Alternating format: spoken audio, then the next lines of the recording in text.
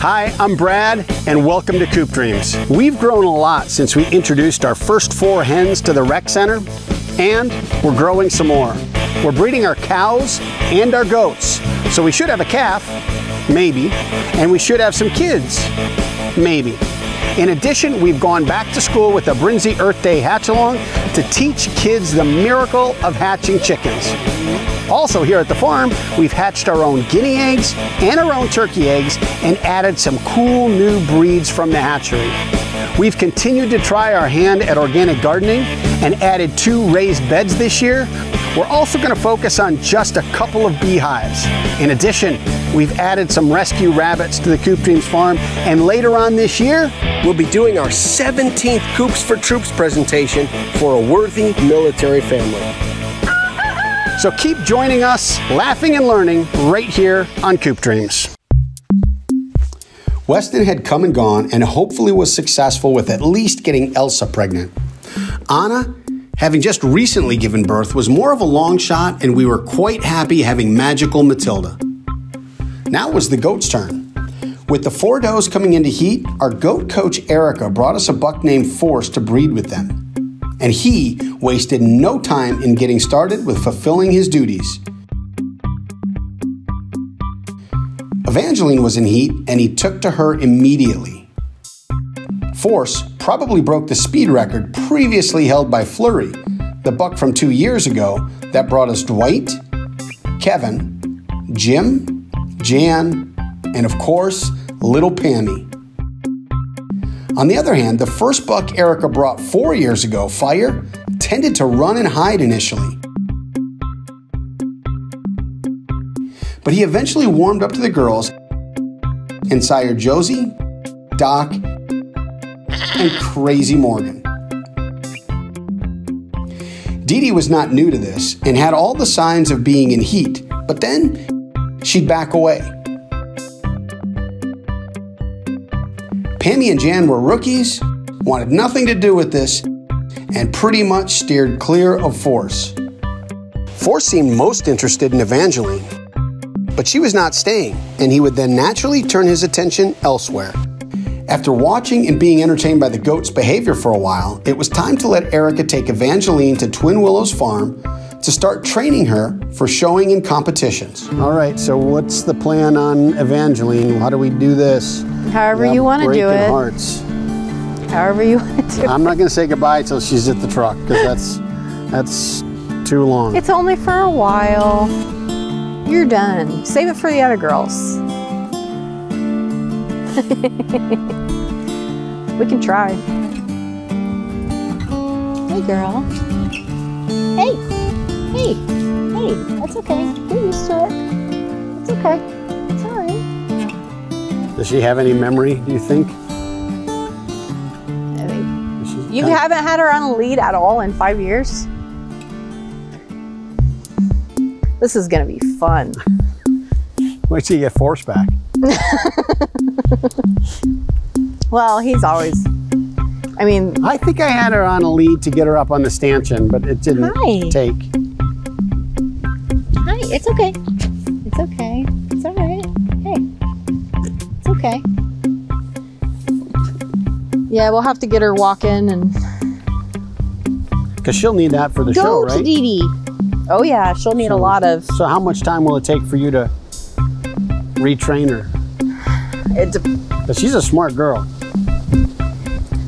My only concern is that she's a lot older now and she's probably set in her ways, so it might take quite a while to get her trained. Hi, sweetie.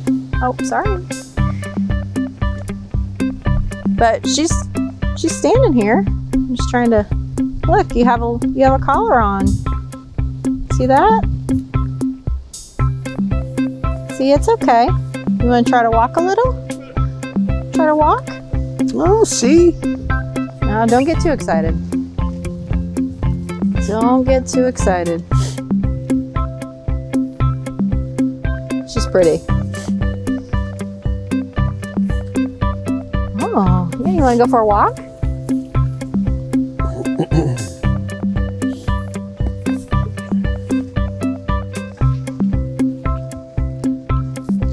so far. I think you got her, Force.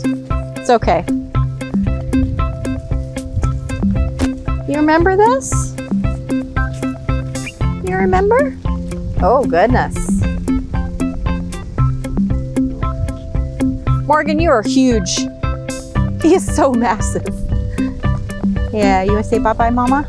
She'll be back. She'll be back. Oh.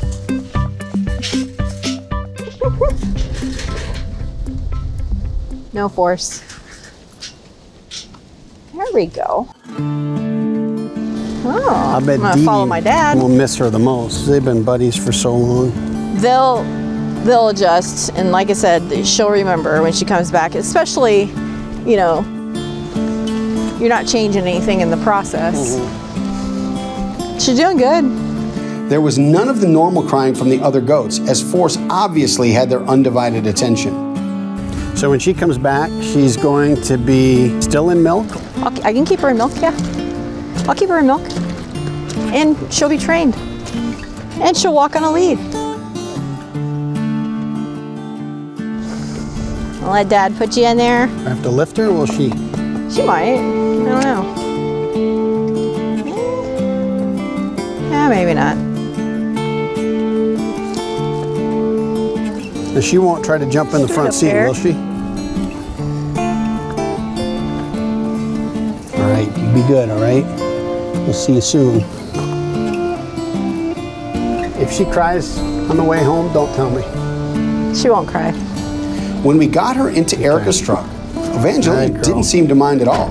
That helped a lot, to think that she was familiar with Erica and would be comfortable in her old stomping grounds. She'll be good.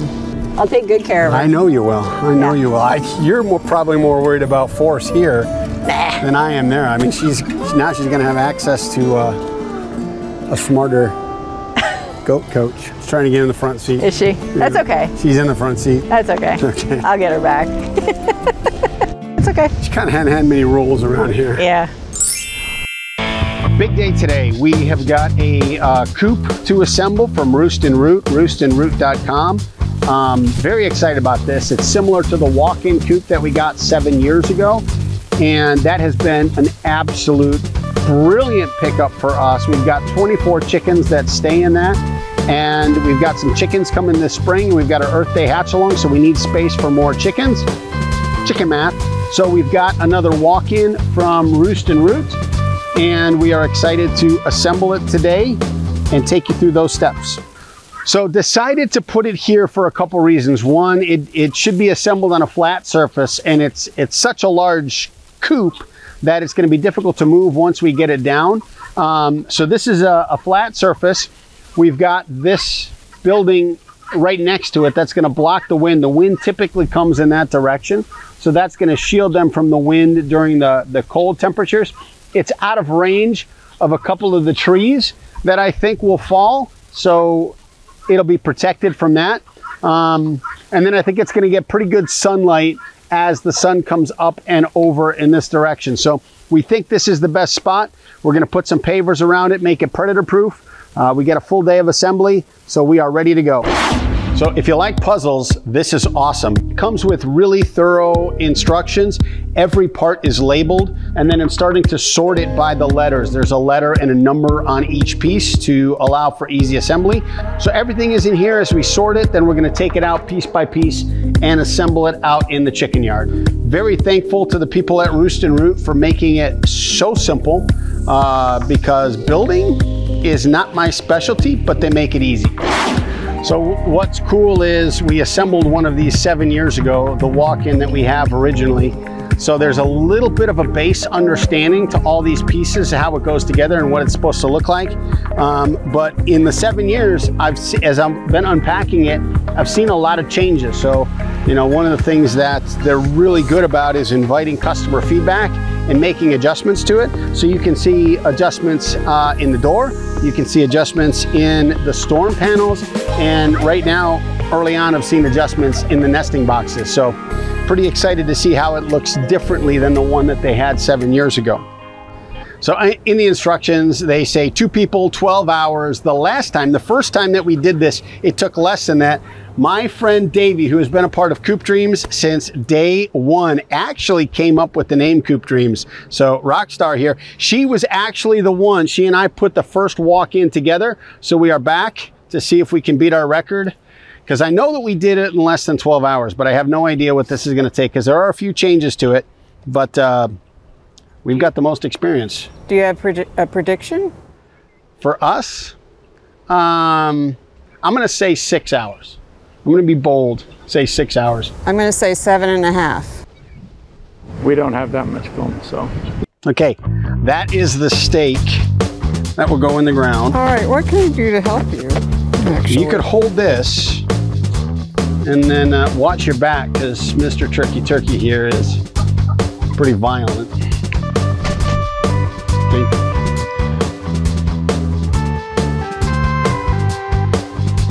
And then screw that in there. Let me just double check. Double check twice, cut once. That's the rule of these kinds of things. Not gonna make the 6.5 hours.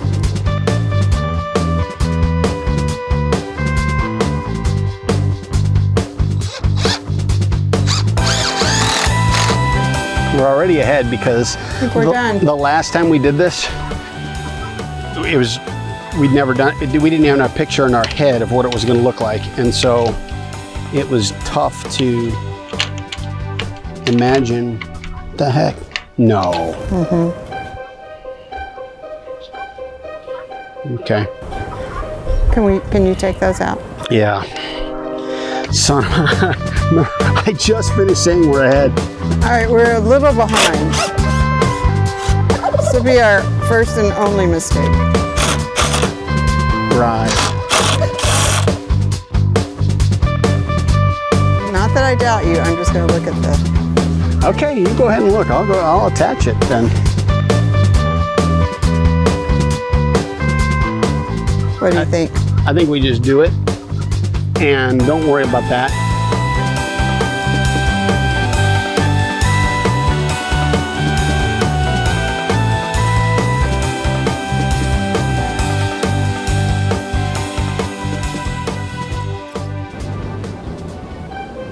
Oh boy.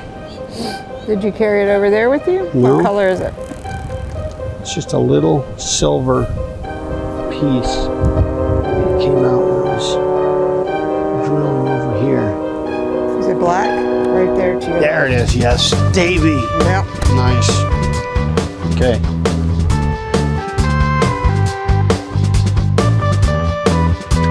Okay. Done. There we go. Come on. All right. Come lay some eggs.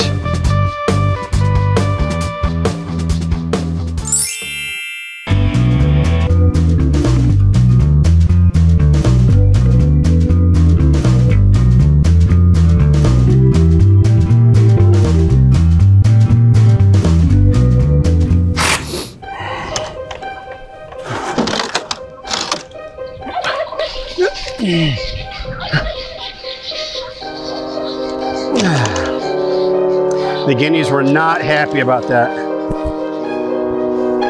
It worked well. Thanks for the rescue. A good catch.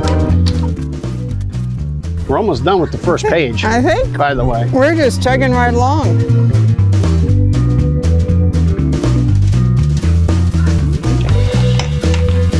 Okay.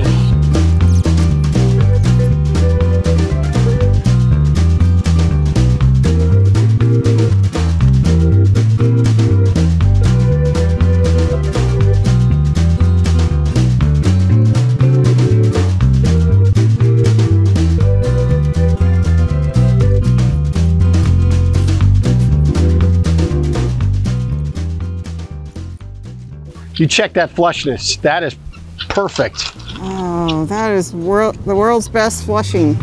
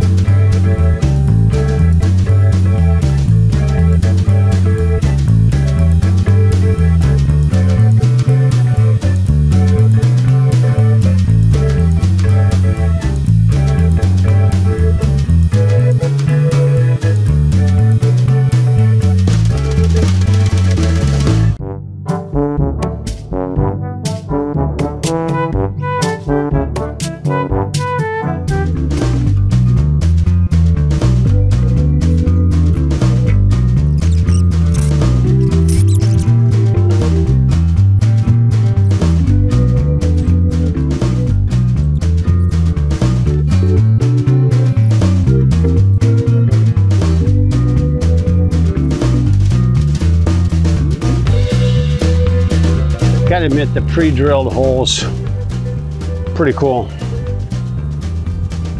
Did we not do the flashing tack?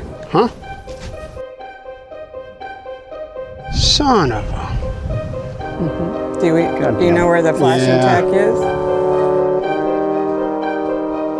I knew I shouldn't have been the instruction reader.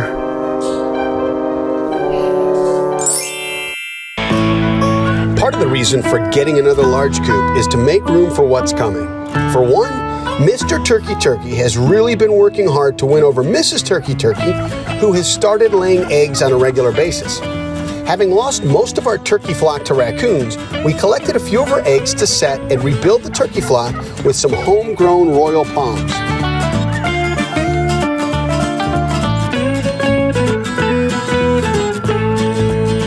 We also have 8 mail order eggs from Hoover's Hatchery, and there are always a few chicks to adopt following our Brinzy Earth Day hatch-along with a local kindergarten class. And of course, a visit to the farm store in early spring usually includes a few chicks coming home. This time, it was 3 very cute buff Orpingtons. So clearly, this kind of chicken math was going to require more coop space.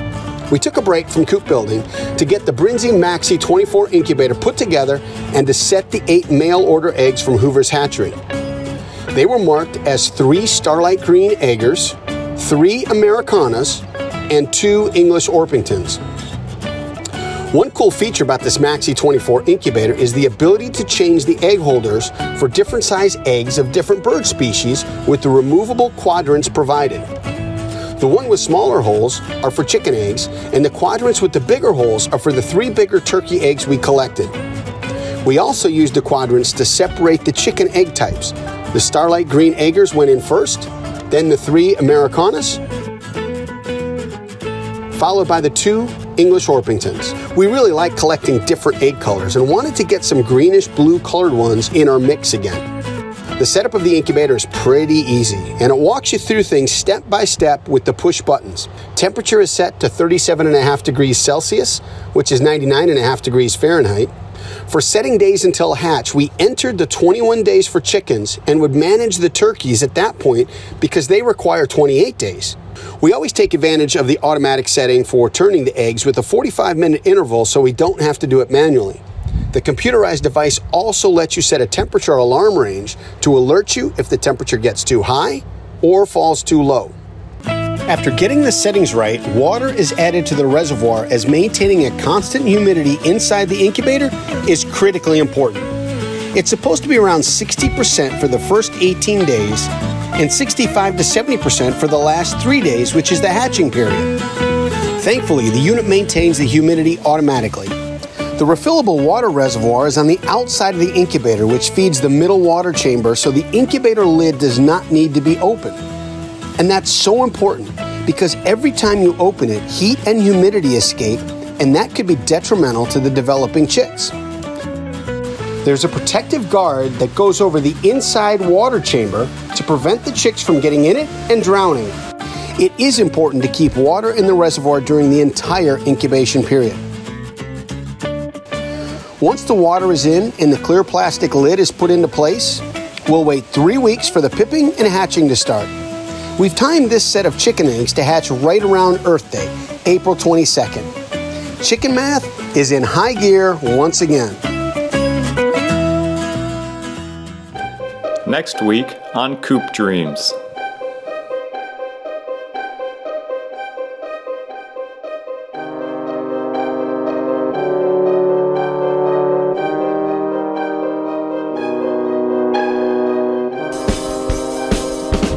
To watch episodes on the go, be sure to download the Coop Dreams app. And for even more fun, like Coop Dreams on Facebook, follow us on Instagram and Twitter, subscribe to our YouTube channel, and visit our website at www.coopdreams.tv. Okay.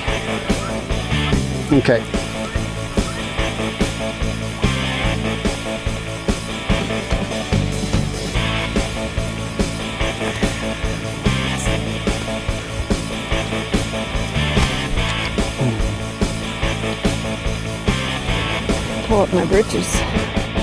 Yeah, gotta have your britches up. Oh, my mic. Brad hurt himself. A, B, C, D, E. Brad. Yes, You know Davy. the alphabet. Starts with A, B, C, D, E, F, G. H. I took a hesitation on that one. You weren't sure.